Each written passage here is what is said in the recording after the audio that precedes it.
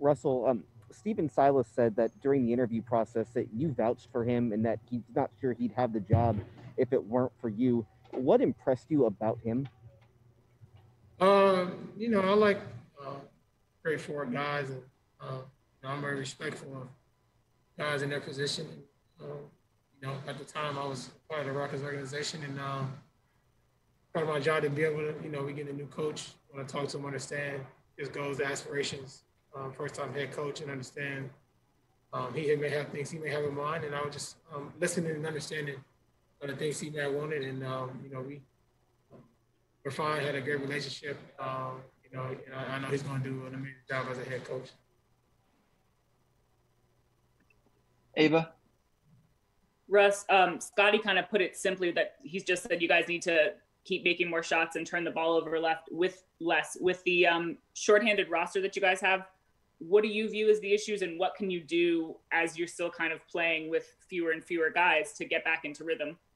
I mean, you just got to figure it out. Ain't really too much to do. You got to figure it out. Everybody's playing in different positions. They're not normally playing in. Guys are playing more minutes than they ever played in their lives. And, you just got to figure it out. Ain't nothing else to do.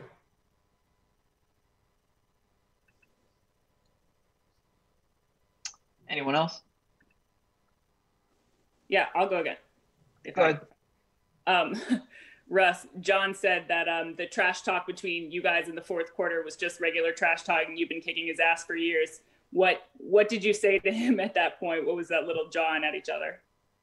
Listen, I think I don't start talking shit. People just talking, and I guess felt the need him and Marcus to talk, and I defend myself because I don't, allow people just to say anything, especially when I know the facts as it pertains to anybody on the court playing against, So I think they just start talking. They just started winning at that time. So, it's cool though. We play them again. Thanks, Russ. Yeah. Anyone else? Fred, I saw you just came back in. You have one? Yeah, I apologize if this has already been asked, but Russell, you guys have either lost some leads or been unable to hold on to some of them late in games, last 5 minutes or so. What do you diagnose has been the problem? Just kind of. We gotta get back to playing and get our rhythm back. Getting our guys back, getting practice more, some practice time. Execution. It's tough. Guys in different positions.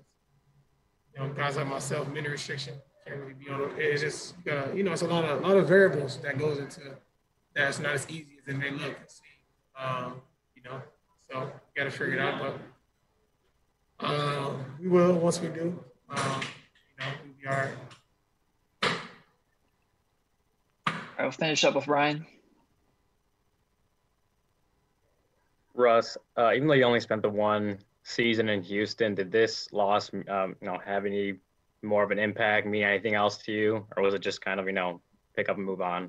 Nah, unfortunately, I don't like losing to anybody any night. It's just circumstances that how we lost is unfortunate, But like I said, we play them one more time, and hopefully we have our guys back and be able to go and try to get away. Thanks for watching ESPN on YouTube. For live streaming sports and premium content, subscribe to ESPN+.